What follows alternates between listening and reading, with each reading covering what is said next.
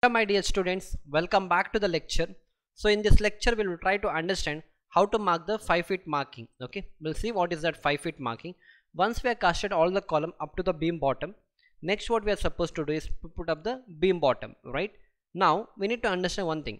Once all the columns are casted up to the bottom of the beam, the next step is to mark the column height up to 5 feet on one column and then transfer it to all other column with the help of a water tube. Okay, so why this 5 feet? See, there is nothing like 5 feet. You can take any distance, but for our easiness we have taken 5 feet here. What I am trying to tell is, if I measure from the top of the slab to here, it has to be a 5 feet marking I am going to do on all the columns. Okay, first we'll do it on one column. You can see here it is being done on one column, and after we do it on one column with reference, this will be my reference column. Through this column I'll transfer that with the help of a tube level. This is called as water tube, or you can call this as a tube level. This method is adopted so that there won't be any level difference from the first column with respect to the other columns, right? If I try to do this method with the help of a tape for all the column, what will happen? Your slab is not exactly uniform, isn't it? Even though we have tried to do it, your slab is slightly in this way, right? A small deviation will happen. So maybe here I may get a 5 feet marking somewhere here for this column. For this column I may get somewhere here. There may be a 1 or 2 inch difference. So in order to avoid that, we'll take this column as a reference, and with respect to this column we'll transfer the 5 feet marking to all other column, so that level difference, that particular level will remain same. Got it? So auto level or total station can also be used to do this marking on the column. So when we work in the bigger company, when I used to work in my previous company, we used to do this marking with the help of a total station, because we had a surveyor at our site. He used to come and give us directly this marking. Okay, even with the help of a auto level also you can transfer this level, no issues in that.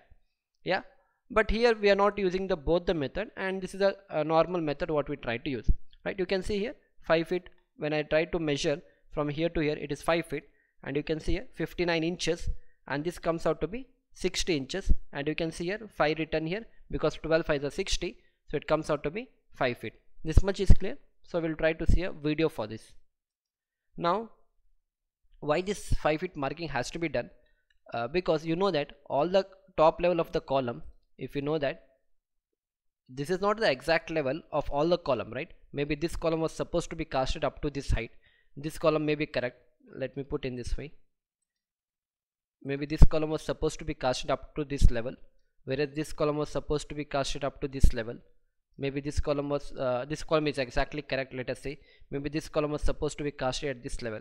So there is a difference in all the level, right? So what we are supposed to do, we'll try to mark all the 5 feet on all the columns, and then we'll try to see with reference to the drawing that where this column beam bottom should come, whether it has to come here or not. Okay, if it has to come here, so we'll try to do that marking everywhere. You're getting my point? So we're taking this 5 feet as a reference. Okay, otherwise what would have happened? Every time you have to take a reference from here to here for all the columns, right? From here only for all the column you have to keep a tape here, and from here you have to measure. So there will be a lot of difference in that, variation in that. So this 5 feet marking is common to all the column, and with reference to that 5 feet we'll try to adjust our beam bottoms. This much is clear? Yeah. So we'll go with the next video now. Yeah, so practically you can see, no, this guy is doing that 5 feet marking on one column. So exactly, can I see? This is 5 feet. You got that 5 feet, no? Yeah. Now this is that 5 feet marking what I have done. Give me a minute. Yeah. So you can see that marking, no? So with reference to that column, we are marking all these things. Okay.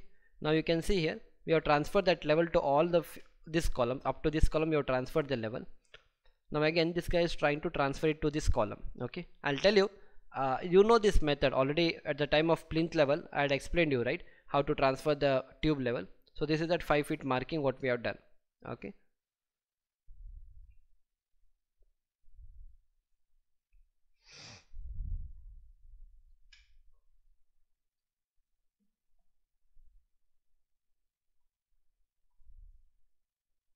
so you can see this guy is holding it here. They already got a 5 feet marking.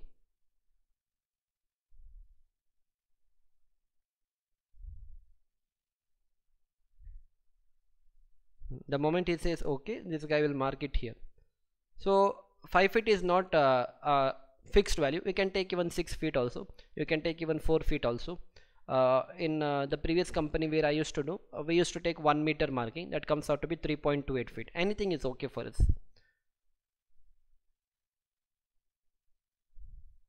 Okay, you're getting now. So this will be done on a column on both the side, front and the back side. Okay, I'll go a bit forward. I'll show you one more video where we can get this exact idea. Now we have got an idea what exactly we are trying to do. And where is the marking done? This arrow mark is that 5 feet marking. Later you will try to draw a line to that. Yeah. So all these are those columns where the marking has been done. You can see the marking here, isn't it?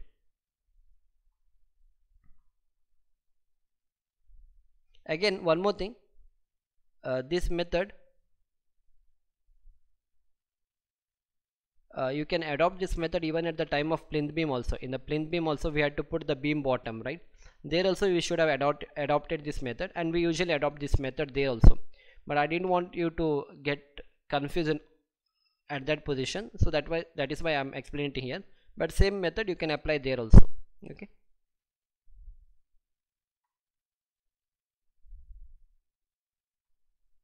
so you can see this marking. Yeah, now you can see it here practically. Right now we are in the 4th floor, okay, where we had done that. For this I'll try to explain. So these people, what they have done, you have taken a reference of one column. If I go back, for this column, with the help of a tape, I have marked a 5 feet here, and with reference to this column will transfer all the level, right? So now you can see they already marked it, and now he is going to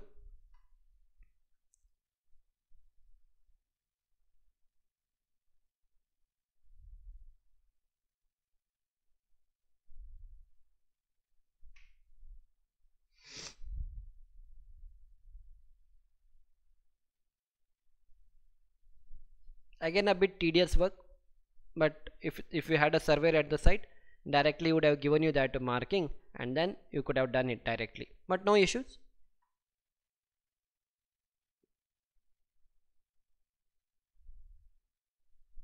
Okay, I'll go a bit forward. This is understood to us.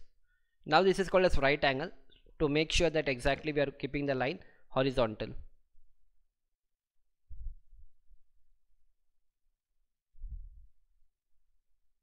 Now we are transferring the level. Okay, we'll see how the level transfer will happen.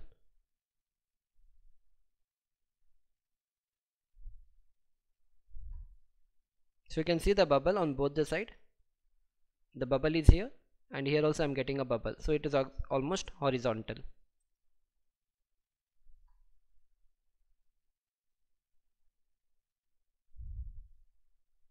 Now with reference to this 5 feet, I'll transfer the level on this particular column. Okay, you just have to hold it. This guy will hold it exactly here at 5 feet.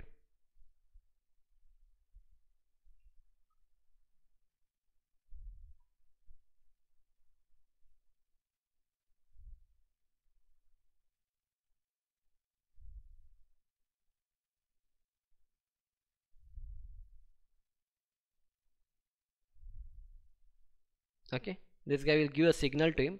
The moment it stops fluctuating, so it has got, it's stopped fluctuating now. Exactly, I'm getting here, and now he'll mark it here.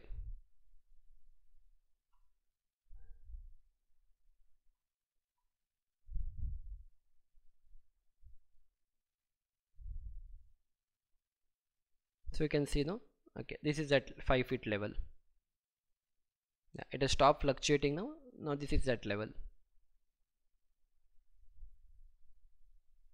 Okay, understood? So I'll go a bit forward. Same thing has to be carried out for all the columns.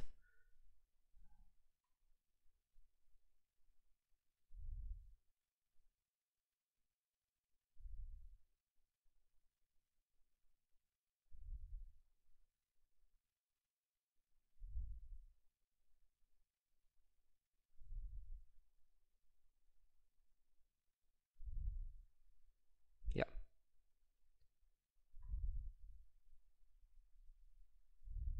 Again, this column is done, right? with reference to this column I am transferring the level to this column.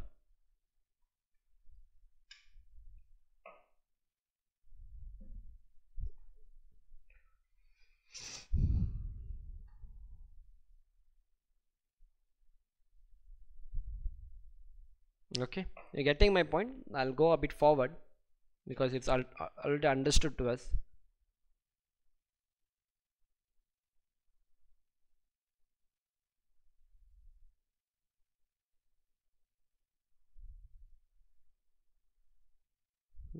Okay.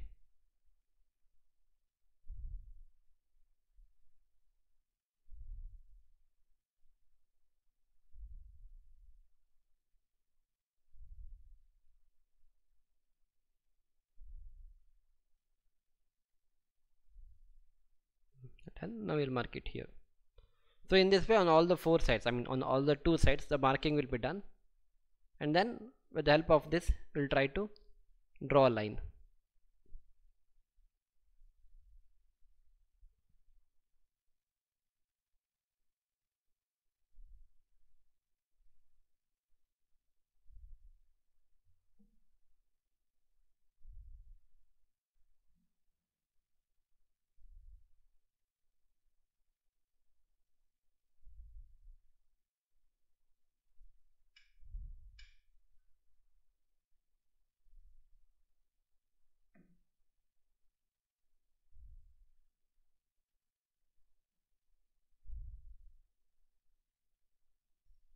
Okay, I'm showing it here now. Same thing. Okay, I hope you have understood.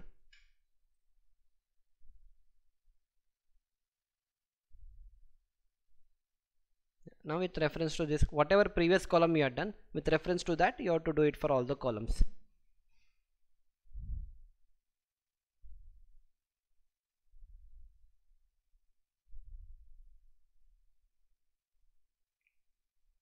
So you understood the significance of this 5 feet marking, and that is how it has to be transferred to all the column, and the marking will be done on all the columns.